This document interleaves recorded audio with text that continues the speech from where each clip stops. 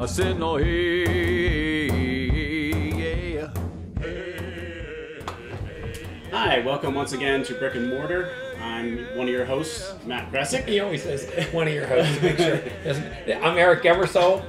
Thank you, Matt. You're a very good co-host. I'm happy to have I'm trying to be a good co-host. Yes, indeed. So we call this Education from the Inside Out, and we're going to try to do some real inside out for you today. We're going to have a slightly different episode. I'd call it special. It's so special. Very special. So special. Very special episode where we're going to get a bunch of teachers to answer a question. And what's the question, Matt? The question is going to be, what are one or two things parents can do at back to school night to ensure as much success as possible? From a teacher's perspective, what do we think would make it work for you the best? So here we go. I get to go first. Yep. Because, well, I'm the oldest. There you go. So, there you go. All right. So here's what I would say. After years of being at back to school night, I would say this. Relax. Take a deep breath. Take down a few notes. Write down a few websites. Write down a few schedules and things like that. But relax and watch the teacher. Enjoy them. They're probably going to put on a pretty good show for you. And when they do, you will get a sense of their personality. And this is really, really important for you to know what their personality is like, what kind of person they are and how they present, so that when your kids come home with information about what's going on, you'll have a better perspective about who it came from and how it came out. And so just try to enjoy the show. Take a deep breath. You'll have lots of time for conferences later. Right now, just sit back and get to know your teachers. Yeah, and let's hear what other teachers have to say. To ensure a successful back to school night, I talk to my children about this too. And the first thing would be to show up, make a plan to attend. If you have multiple people in the household, if both people can attend, that's kind of a nice thing. So that's the first thing, is to attend. And I think the second thing would be to listen, go in and hear what the teacher's expectations are for the year. And then maybe a third thing, even though it said 1 to 2, the third thing would be to go home afterwards and have a conversation with your child about the back to school night, and to share some of the things you learned, things you saw in the classroom, things you're excited for your child for this year, and to make it a positive experience all around. So that's actually 3 things instead of 2. So back to school night is an excellent opportunity for parents to get to know the licensed professional that's going to be working with their student throughout the year, as well as some of the content that's going to be covered throughout the year as well. So one of the things they could do is show up with an attitude of how they can help facilitate some of the expectations and learning that will hopefully take place throughout the year. My back to school night advice is from a secondary high school perspective. The one thing that I think is very valuable is to pay attention to a teacher's grading policies, particularly the way in which they weight the categories, assessments versus classwork, and their late policies, and then support your child through whatever they might need in terms of their work habits to be successful with the varying grading policies that they will encounter in the secondary classroom. The other thing that I think is a good use of time is to make sure that you don't skip the PTSA and boosters presentations. They need you, and the reward that you get in terms of your participation is a closer, more in-the-know connection with the community. We've all heard the saying, it takes a village to educate a child, and it's true.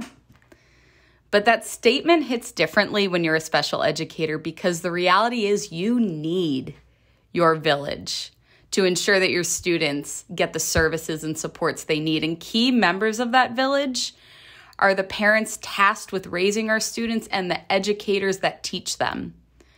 You know, back to school night, it's an opportunity. It's an opportunity to build rapport and a trusted relationship with your child's educators. And personally, I loved using back to school night to talk about all the exciting things that we'd be doing that year. And you know, I spent 11 years in the classroom.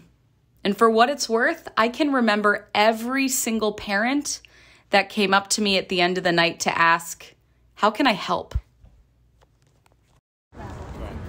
Bring all your students' materials to back to school night and label them so that they don't have to carry them on the first day. Great back to school night.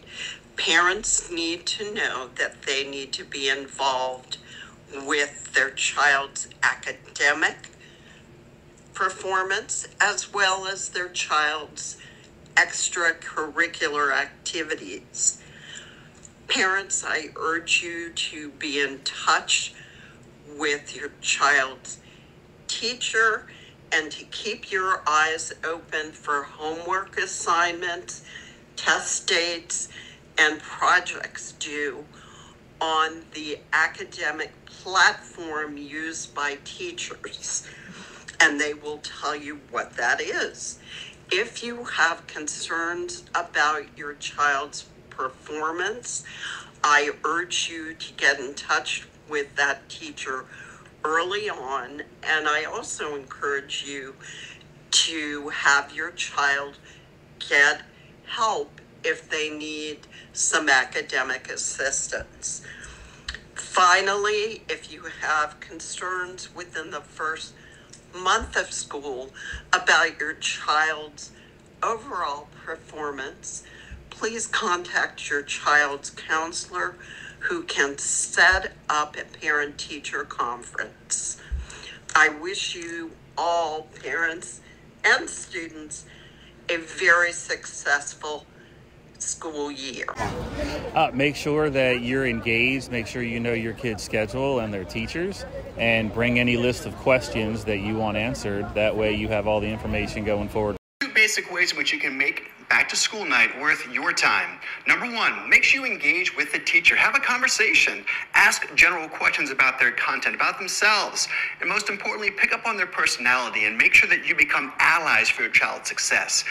Also, you can get a feel for the course, see what's upcoming, what you should expect from that class, and see what the teacher values. Find out the best method of communication with that teacher. Don't share details of your child that night. Catch up with them later when they get to actually know them. And lastly, if you have the opportunity, bring your child with you. It shows you value education and your child. It helps teachers to connect you to your child, basically put a face to a name, and most importantly, engage with your child on that journey. Let them give you the tour. Get their impressions of the school and the teachers as well. If you do those two things, back to school night will be much more successful. Say to parents, if you're headed back, if you're excited about getting back to school, your students will also be excited, and build a partnership with their teachers. It's going to be a great year, and the more that the both of you can work together to make it fun for your students, they'll have a great time. So if you're in one of those communities that's found it difficult to fill teacher vacancies, and you are at back to school night, you have this licensed professional, or perhaps someone who is in the process of becoming a licensed professional, working with your kid, then remember this too, that back to school night is also an opportunity to show them what kind of community that they're serving, and that can go a long way in determining whether or not they come back to the school system the next year, or additionally, where they want to land once they're certified. So that's an opportunity not just for the community to get to know perhaps a teacher, but it's also an opportunity, especially for new teachers, to see what type of community that they serve. The first thing parents can do is be interested in what their kids are learning. And that's across every class and with every teacher.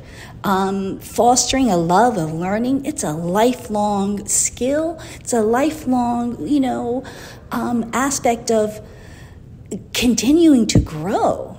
And that is so important, especially at the high school level, when kids can really just be interested in just specific things. So let's widen that, and I think that parents have so much, impact if that's the way they approach it.